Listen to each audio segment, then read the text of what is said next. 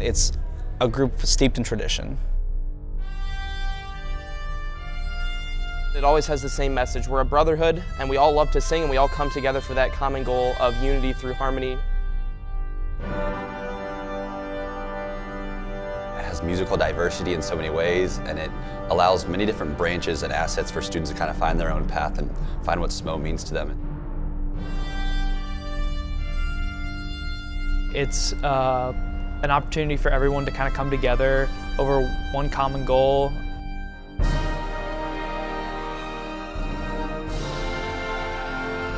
It's not a documentary, it's a SMOcumentary. There we go.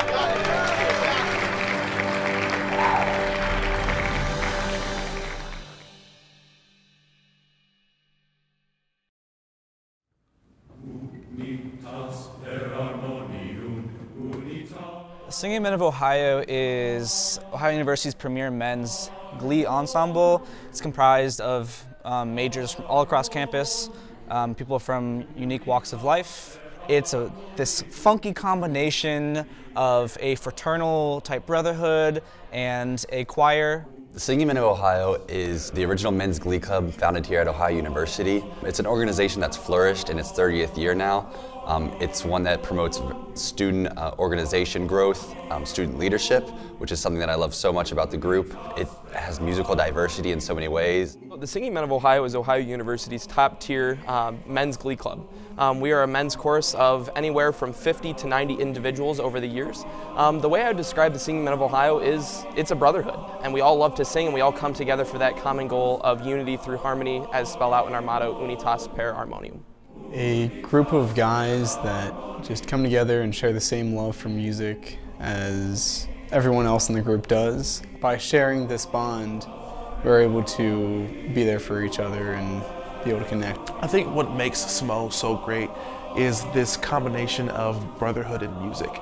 There's really nothing like getting to sing in harmony and then join together socially in harmony. I mean, getting to have like 90 of your best friends all together in one room to learn a song for, you know, a new piece, or even get to go out and have a good time together. I would describe the ensemble as kind of just an open place for everybody. A place where everyone can kind of walk in and immediately have 60 to 80 best friends immediately.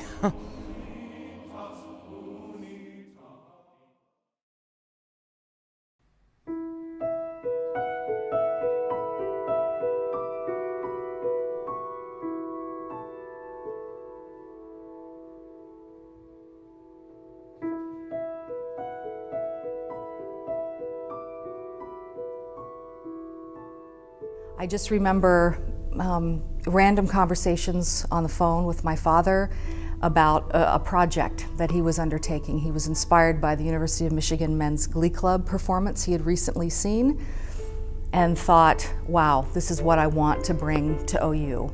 And it started out small, but the passion and the drive and the dedication was never minimal at all. That men's choral tradition and men's choral sound, that was a passion of his, and he brought it here, and 30 years later, here we are. So, yeah, I think, again, the gratitude that I feel toward this organization, that they remember and honor. And I am so grateful that people are aware of the depth and the gravity and how that can feed an organization, and the respect for it. I'm really, truly, profoundly grateful for that. The fact that he will never be forgotten and that he remains a part of this, even going on 19 years after his death, it's unique, and I'm grateful.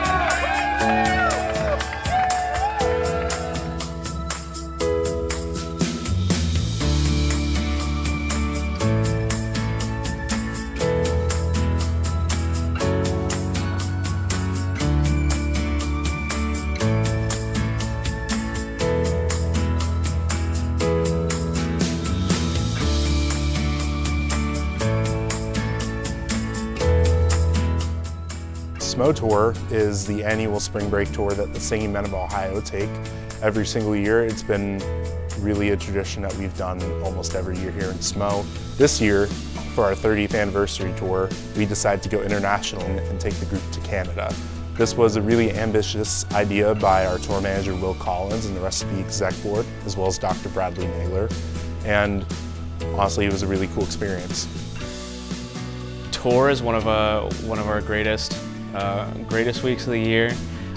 We spend all of spring semester leading up to tour practicing new pieces as well as old pieces in order to refine our musical skill, and also working sometimes on some choreography. Tour to me is just the brotherhood in full force, because we're bringing the music, but we're also bringing the brotherhood. And if you spend a week on a bus with a bunch of dudes, you kind of get close to each other. My favorite tour stop would have to be Quebec. Being in Montreal, instead of being around the normal English language that you hear all over the US and in most of Canada, I thought it was really cool to be able to see just French everywhere. I think what was a big highlight for me was definitely our Ottawa masterclass. It was something I've never experienced, so it was quite cool. My favorite tour stop that we performed in was Bowling Green. I thought that it was really cool that we did a collaboration with BG, especially on Brothers and Awakening. That's not something we get to do every year, and the crowd just loved both groups, so I think the energy was just immense. And overall, it was a really great experience getting to go to another country. You know, this is SMO's, I believe, third time going abroad in 30 years, which is pretty awesome. And I can't think of anything better to do with our 30th anniversary.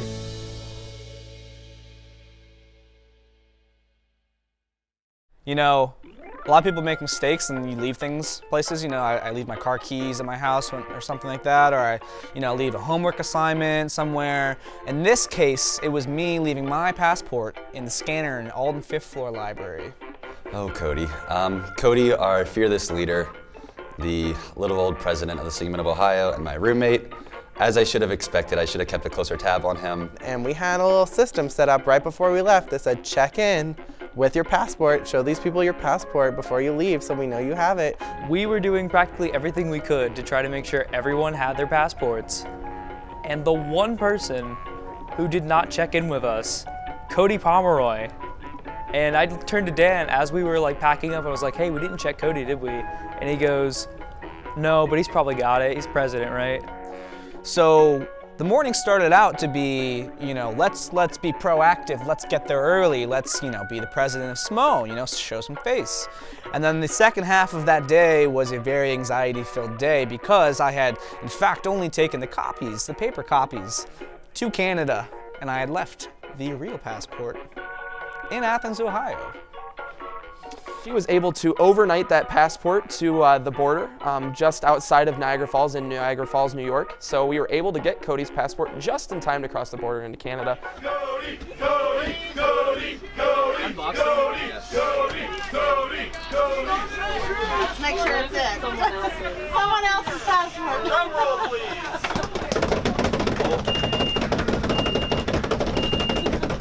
And the winner is...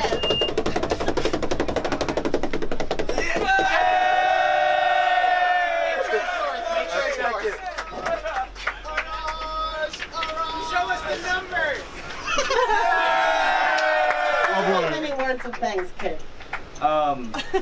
Thank you for the morale and emotional support through the last couple of days. It's been actually pretty stressful. I made some stops in Buffalo to plan that trip out in case this didn't happen. Thank you for your support again, Dr. Naylor. You got it. Cool. Thanks, guys. All right, let's hear it for Cody. Yeah. They'll have that.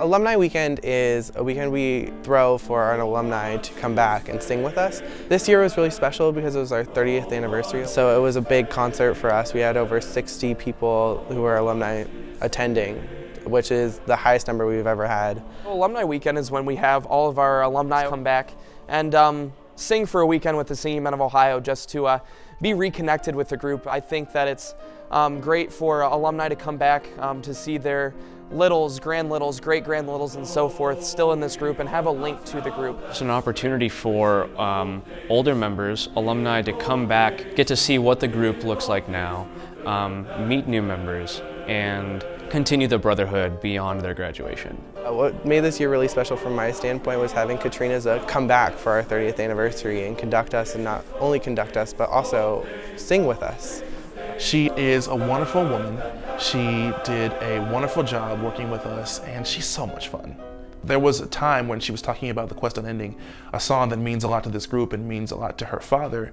She talked about her favorite line in the song, one equal temper of heroic hearts, which happened to be my favorite line in the song. I think that it was amazing to meet somebody who had that relationship with somebody who we talk about and we deem so highly in our group. And I think that she holds the family name very well.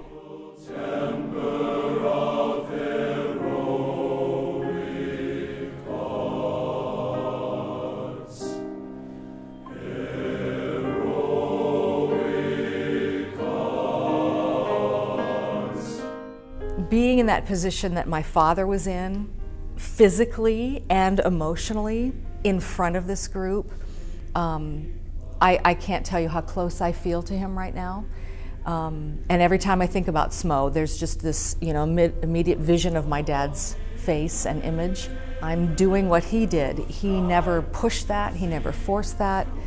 In fact, I remember a conversation where he said, "I don't want you to do this just because I did." I said, "I'm not." And I never thought I couldn't do it. And I'm in the same position as a voice professor and a music educator. And I think that the confidence that was instilled in me, in part, came from his position on the podium in front of Singing Men of Ohio, and that continuous drive for excellence. I've inherited that, and I'm grateful. She has been a part of us since the beginning, but for her to come back and just see what we've become and be not only happy but proud of us and wanting us to keep doing what we're doing, it was just really nice.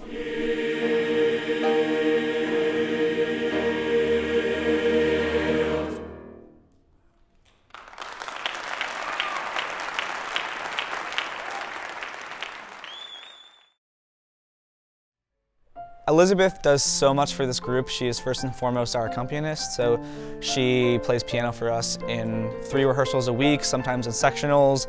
She is crazy enough to come on tour across the country, and this year up into Canada for 7 days on a bus. I guess basically just the standard job description is she is just a grad accompanist. That's her job.